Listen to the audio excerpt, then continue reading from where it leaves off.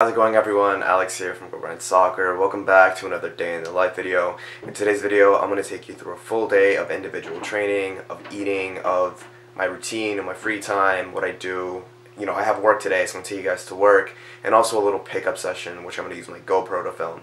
I know it's been a while since I posted a day in the life video. I've been extremely busy with school, with work, with soccer, but I'm going to try my best to keep trying to push out content on YouTube. It's one of my goals to push out content at least once a week and really build up the subscribers on my YouTube channel. So if you're new here, please consider leaving a like and subscribing. It means a lot to the channel, but let's hope I can continue this consistency with YouTube. Anyways, right now I'm about to go make breakfast. I just woke up about 30 minutes ago, so I'm about to go make a good breakfast, and then I'm going to spend a few hours working, doing some schoolwork, doing some business work, and also reading my Bible a little bit because I need to do that. And then later today I'll be going to work, but before I go to work I'm going to go a little bit earlier so I can go get an individual training session. So yeah, right now I'm going to go make breakfast.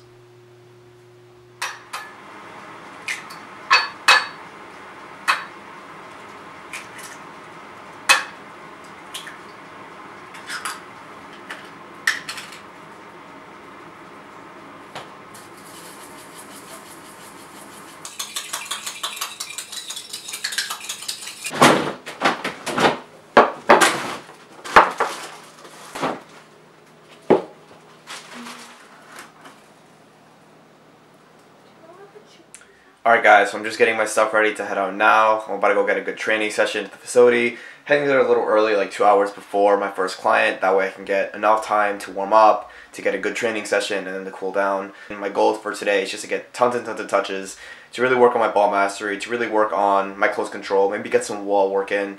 And yeah, so hopefully today's session goes well, and I'll make sure to film it for you guys so you guys can see what I do. So I'll see you guys at the facility.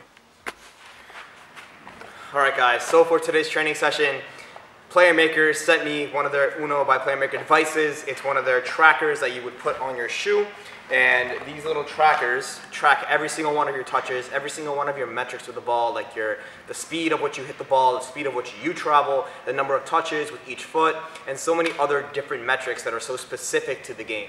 I have partnered with Uno to show you guys how I use their device to track my own training sessions and how I am able to improve with their metric specific data. All you need to do in order to use this device is to remove the trackers from their little boxing case, put them in the straps that correspond to the right foot, which is right and left, and then you just strap these babies on and they start tracking your session automatically. These can be used to track the number of touches you get during a training session or the number of possessions and passes you've had during a game. So these are really useful for any player.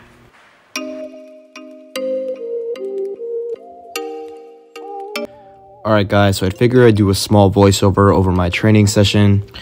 This training session lasted for about an hour, and the main focus was on close control dribbling at speed, and I really wanted to focus on just getting thousands of touches, really focusing on maintaining control of the ball and dribbling quickly when turning. The training session was pretty much just based on one simple exercise and progressed to make it more harder for myself. For the first drill I did, as you see on screen, it's a small triangle figure 8. The main focus of this really tight space dribbling drill is just to really focus on getting thousands of touches and to really focus on the way you touch the ball when turning and maintaining control when trying to go as fast as possible. This is the first drill. In order to get warm, I like to start off with a very simple drill, very basic exercise to help my body get warm, to help my touches get sharp, and then progress from there. To start off, I grabbed a size 5 ball and did 30 seconds on with the right foot, left foot, and both feet.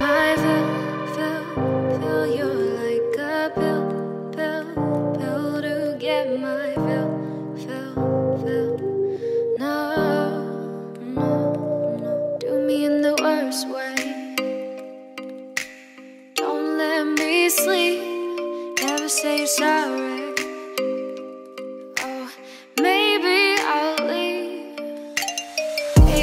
But you know I never will, no. So I choke you down just like a pill.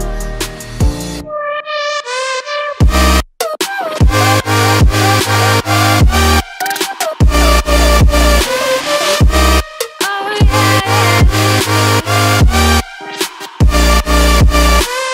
Take you After doing a set with each foot and with both feet, I grabbed a size 3 ball and did the exact same drill. By using a smaller ball, you're really challenging your technique a lot more because you really have to focus on the precision of those touches, and it just really challenges your technique a lot more by having to make sure you concentrate even harder on the way you caress the ball with each part of the foot.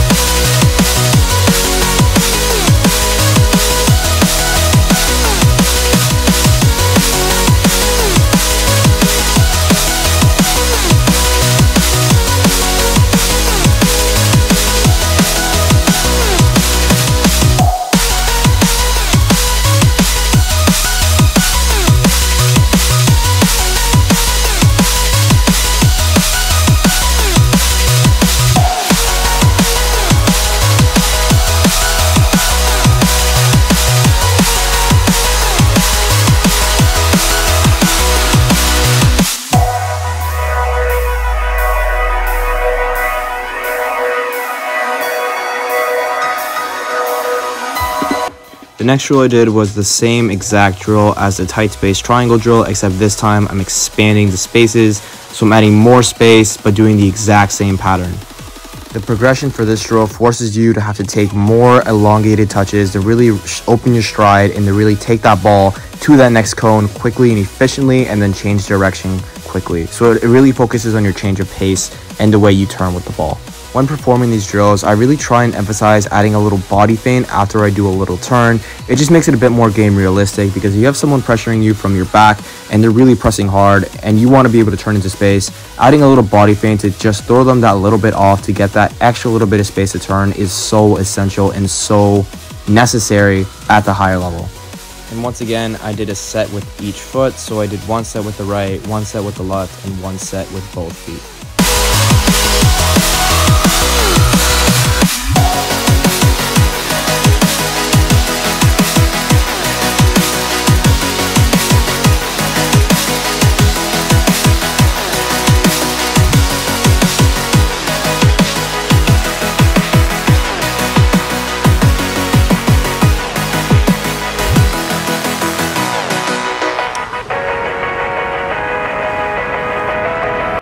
After finishing those sets with the big ball, I once again grab the little small size 3 ball and do the exact same pattern, the exact same drill, with the exact same body feint and everything like that, except this time using the smaller ball, which challenges your touches so much more.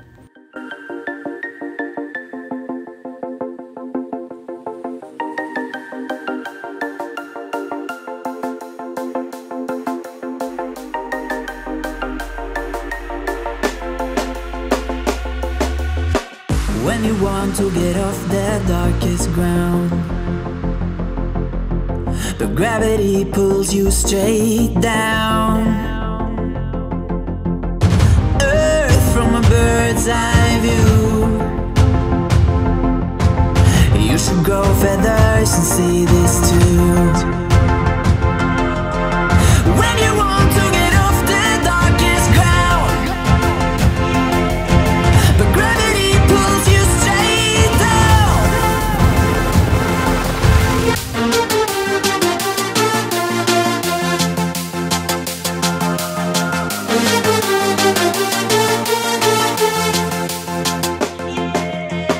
When you want to get off the darkest ground,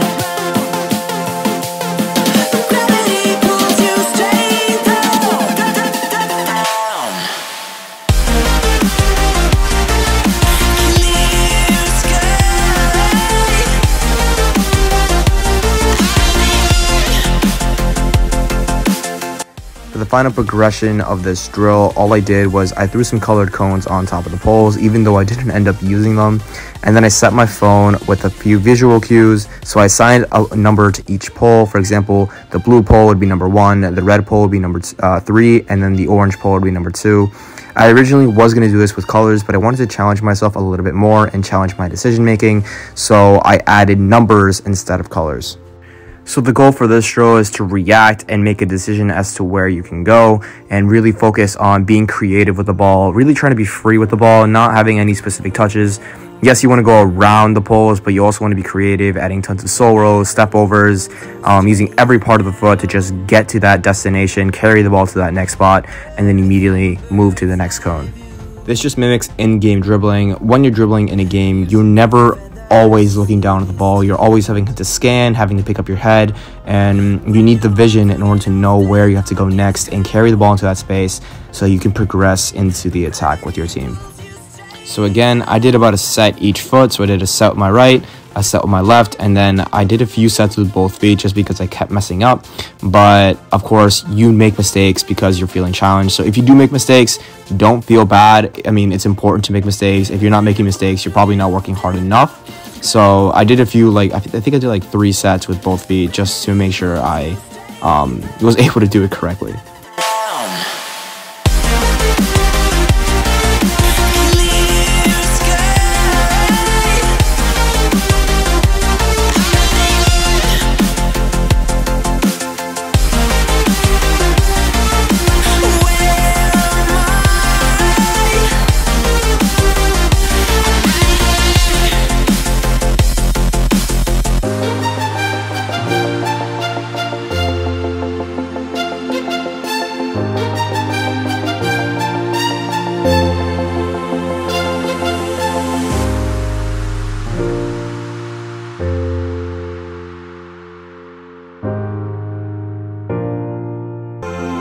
When you want to get off that darkest ground,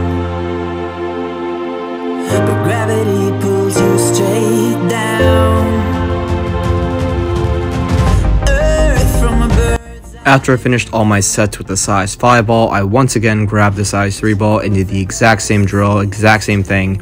And it was a lot harder using the size 3 ball because when you add a reaction or any sort of visual component to a drill, it already challenges your technique with a normal size 5 ball. But doing this with a size 3 ball really makes you have to focus and concentrate that a lot more on this drill. So again, I did about a set with the right, a set with the left, and then I finished off with a set with both feet. When you want to get off the darkest ground, gravity pulls you straight down.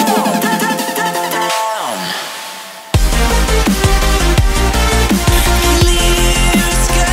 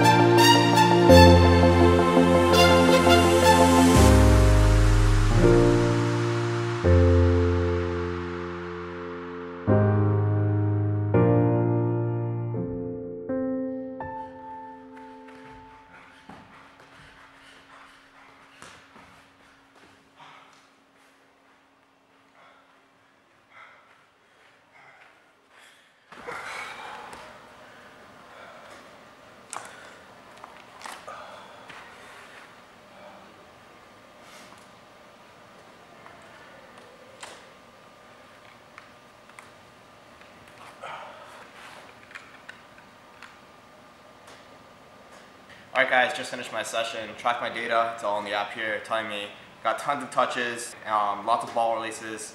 Max kicking velocity was, with my right foot, 72.9 kilometers per hour, and with my left foot, 64.8. So I finished off with some shooting. I just didn't record it because my camera's about to die. But yeah, I mean, it's an awesome device, the Uno by Playmaker. Great way to track your data, great way to do it. I really like this device, and it's so soccer specific. So looking forward to working with them and stay tuned for lots more posts with these on my Instagram and YouTube in the future. Anyways, right now I have about 15 minutes before my first client comes in. So I'm just gonna quickly stretch, eat some lunch, and then yeah, I mean, they're gonna be here. I have to coach for the next like 3 hours before my small group training session, which is like a little indoor pickup thing. So yeah, I'll see you guys after that, I guess. So here's my lunch. It's a turkey and cheese sandwich, and then I have some lentil soup. It doesn't look appetizing, you might think, but this is actually really good. It has lots of protein, good carbs, so good refuel after a good workout.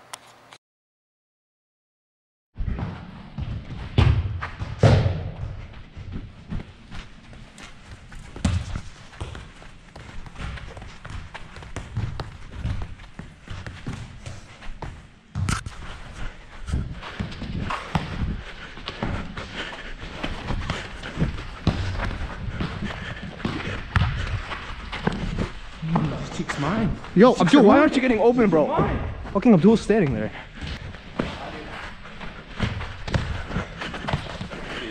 Oh.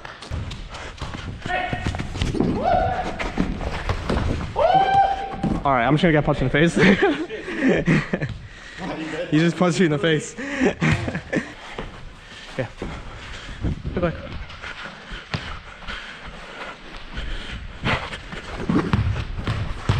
Finally, bro.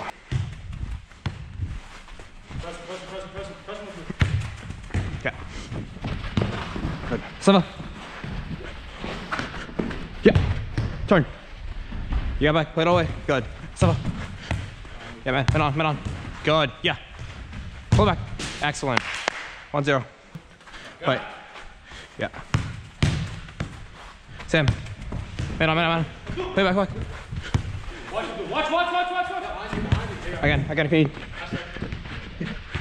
Good.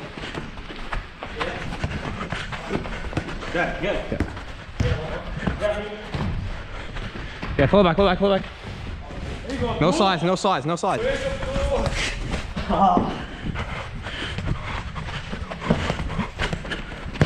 Oh. Yeah. Play.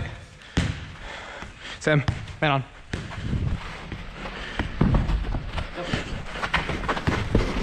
I got in. So,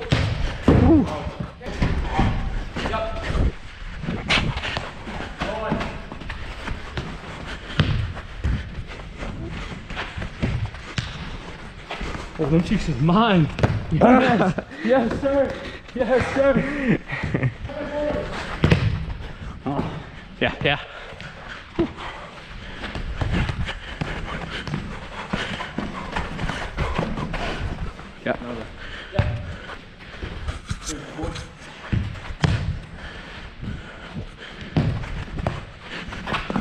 Oh.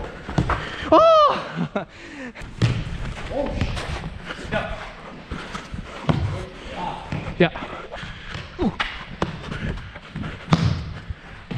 Alright guys, just finished up my day here at work. Just got a ton of training today, so lots of good tight space control when I first got here earlier today. Good working. And then after that, obviously I had work. I had some good clients, so tons of fun with that. And then after that, I had the small group training session. We only had like 6 people show up, so it wasn't too much, but at least we did manage to get a good solid hour of 3v3. So it was a solid hour of footy, and I'm happy with that, and I'm grateful for it, honestly, for this facility.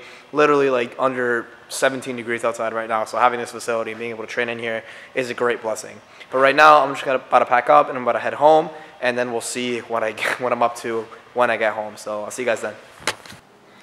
Alright, so I'm home. Here's my dinner. It's just a monster salad, some pita bread, and an apple. So I'm just going to gobble this down. I eat this, I'm going to refuel, and then I'm going to head to my room, probably do some work, probably chill out for a bit, and yeah, you know, I mean, I'm home, done after a full day of training and eating. I'm trying to relax, and if I have time, maybe do some extra work as well. But yeah, I'm just going to eat this, and I'll catch you guys after. Alright guys, so I did not film my night last night. I kind of forgot to. I kind of stayed up on a call with a friend. so I forgot to record what I was doing. But pretty much all I did last night was I watched a little bit of the Real Madrid game I missed due to work, and then I did a little bit of foam rolling and stretching, and then I just FaceTimed a friend for a bit. So nothing serious. I mean, I spent most of the day yesterday editing and doing lots of training and working, so it's a day full of just a bunch of work and getting home to relax. I mean that's to me one of the best forms of just loving yourself, you know, giving yourself that hour to rest, giving yourself that hour to enjoy your time and not to stress over too much work.